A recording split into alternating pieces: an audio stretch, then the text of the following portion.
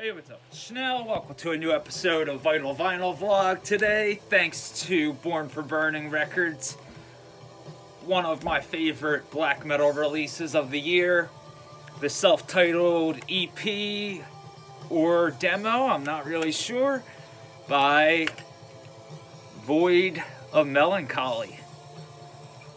This is fantastic.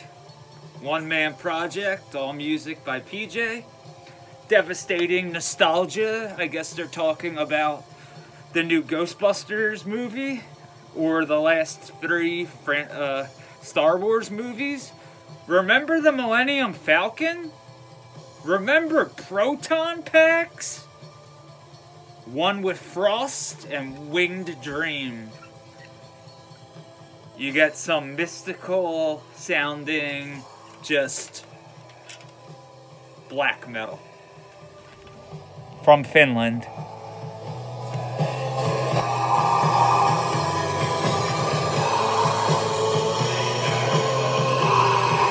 Look familiar a little bit?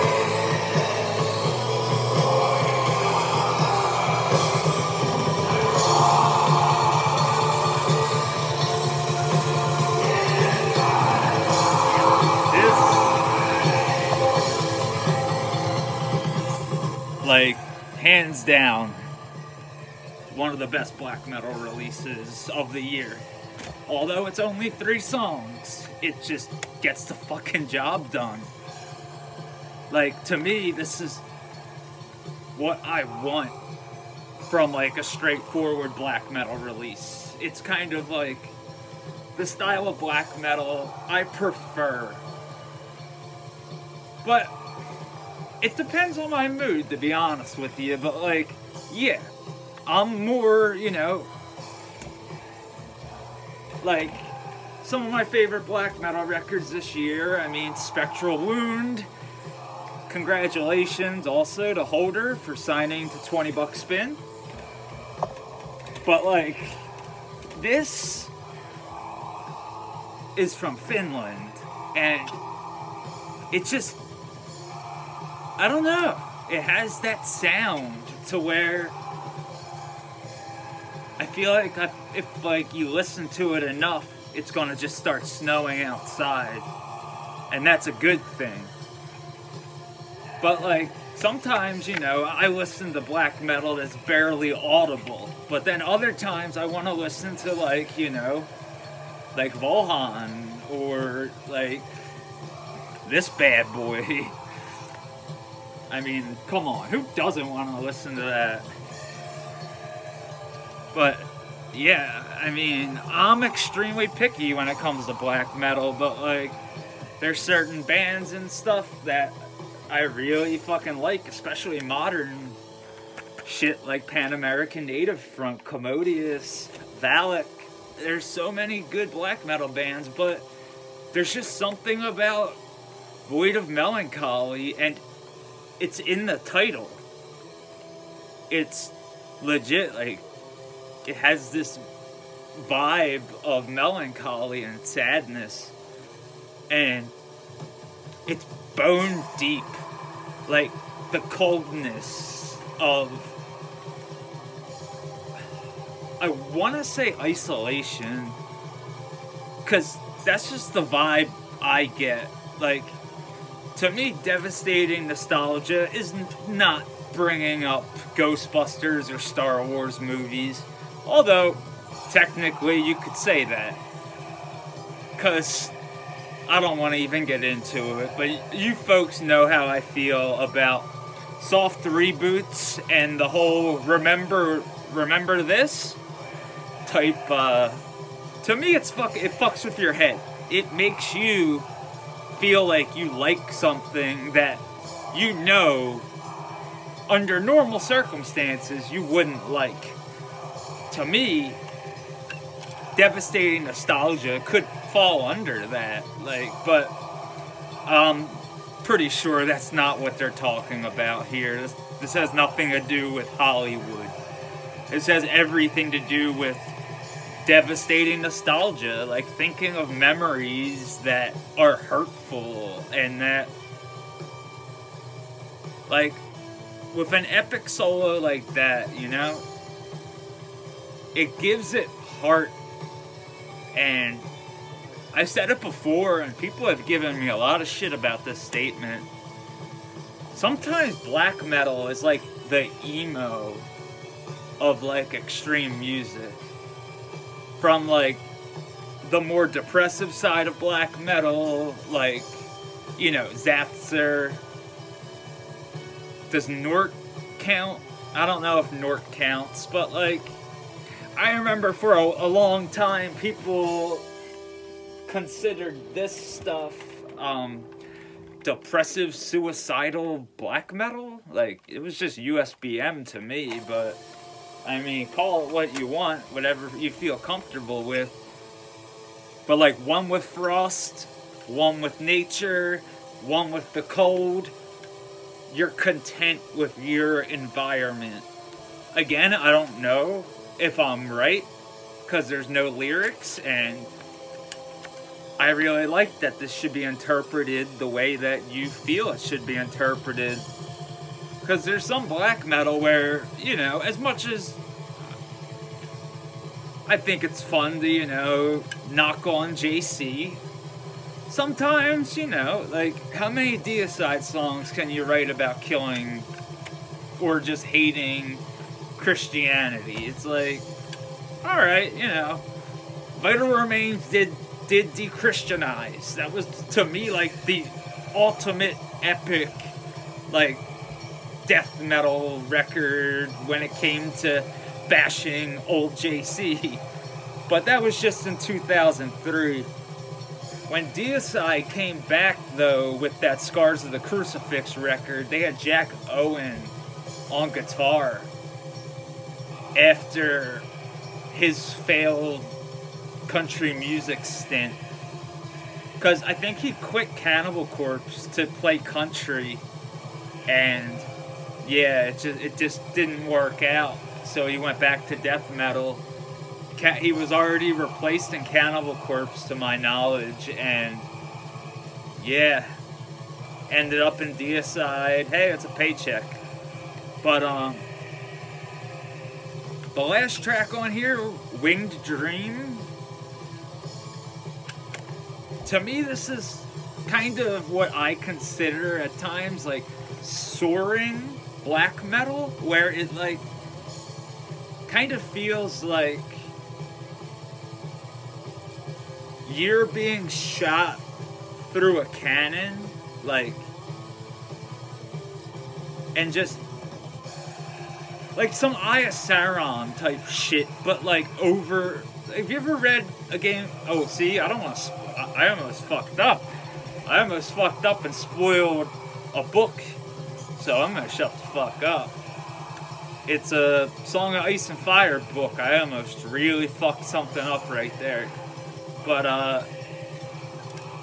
yeah, that's kind of what this reminds me of. Winged Dream. This could be about Bran Stark, for all I know. I'm not going to say anymore, because the book is different than the TV show. Hell, in the books, we're just to a certain point in the show where everything just went... But in the books, so much gnarly shit's going on. If George R.R. Martin ever finishes, I think we're in for a fucking treat. But this is one of those releases that also completely caught me off guard. I had no idea it was going to be this good, and I'm glad it was. And, you know, very, very happy with this. 130 copies. Born for Burning. Not the LA label. Based out of Philly now. Fucking A. And this was all recorded during the summer. And it doesn't sound like it, but I'm pretty sure in Finland, especially if you're in the mountains, you're still gonna get this weather. But I don't really know, because I've never been to Scandinavia. It's on my to-do list. Seriously, it is. Like, it's one of those places I've always just wanted to go to. But, when it comes to black metal, it's just, I know a lot of you want more black metal on this channel, but like, I'm really picky about it, and like a lot of the stuff I try to get, it's just, it sells out like that. It's like legit impossible to get my hands on it. Like, I forget how I even scored the Spectral Wound tape. Like, oh, Caligari had it, and I just got fucking lucky. And because like otherwise this is like a $22 brand new tape, and you know that's a lot of money for a brand new tape, but it's worth it. It really is. It's fucking worth it, because I think Evil Greed might have done a reissue, but like still, that's European. You're dealing with all that shit. I don't know, but just, this is so good. And I'm sorry, you know what? I'm turning it off. I did not mean to spoil this EP, but I hope, okay, it is an EP, not a demo. Void of Melancholy, self-titled EP. Program repeats itself. This is just one of those black metal releases that it makes you feel something. And anytime a black metal release does that to me, yeah, I make a big deal of it, because it reminds me of the first time black metal was like, whoa. Like, there was this moment, and I've had plenty of arguments. Is Dissections, the Somberlin, a black metal record or a melodic death metal record?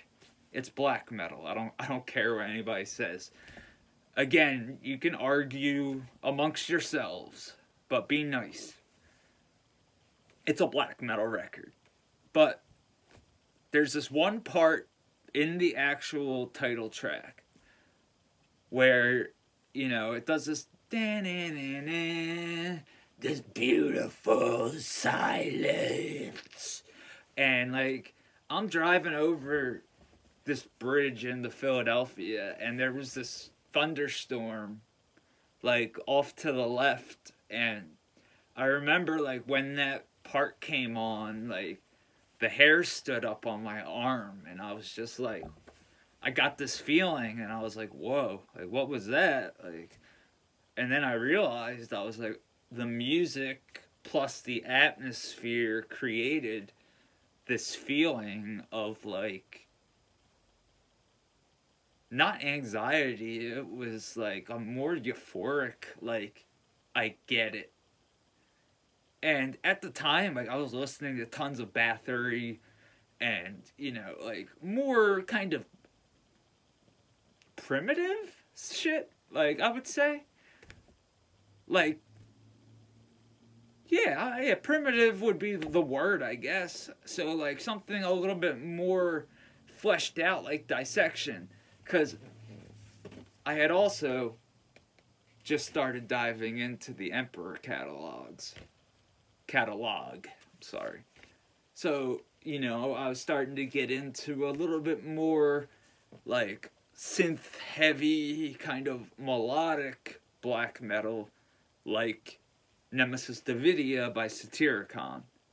That record, to me, like Mother North, again, I had one of those moments, like, driving through the mountains in the outskirts of Pittsburgh during, like, a whiteout blizzard with, like, when that one really fucking epic part kicks in on Mother North, I think, sometimes in the dead of night, that part, like, kicked in during this, like, whiteout where we kind of had to, like, pull the car over, and, again, like, it just, you could feel, like, the as corny as it sounds, like, I swear, you could feel, like, the energy of just the music, the environment, and I know that's all a mental thing, like, the music didn't magically change the weather, like, it was a coincidence,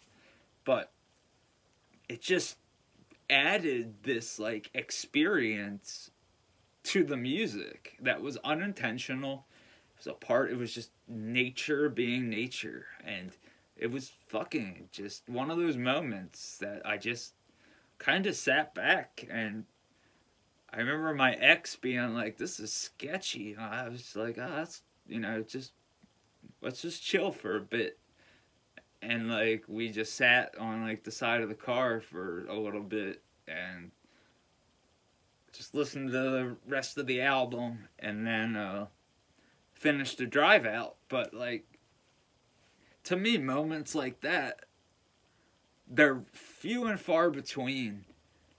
And you know, there's certain death metal records that to me like have songs like that and moments like that, like especially you know, Morbid Angel's Altar Madness. Like, you put any song on there, you're gonna put a smile on my face. Like, especially Chapel of Ghouls. Like, like, if you don't love Chapel of Ghouls, there's something wrong with you. And if you say, oh, that song's overrated, I love Lord of All Fevers and Plagues, but it's not on my vinyl version. I know it's like a bonus track on the CD, but it's not on my LP. It happens. But I'll tell you what. If Born for Burning still has some copies of Finland's Void of Melancholy self-titled EP, go grab yourself one and enjoy it, because it's magnificent. Winter is coming, and this is, you know, it's only 3 tracks, but, like, it gets the job done. It really does. You're, you know, you're in, you're out, and, like, I had time to ramble. I mean, yes, I did cut the last song short, not to spoil it for you, but I did that on purpose. I don't want to spoil a release like this that I really feel a lot of you will really fucking enjoy. Because it's just one of those black metal records that it's got some power to it. Like, just, and I can't, it's one of those things I can't put my finger on.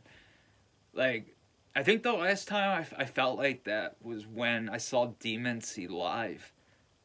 And it was just one of those, again, one of those experiences where it's just like, you just kind of get it.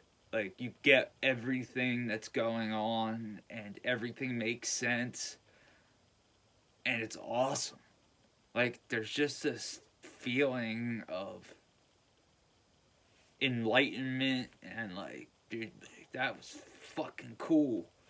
And it's just, to me, it's hard to come by in a live setting.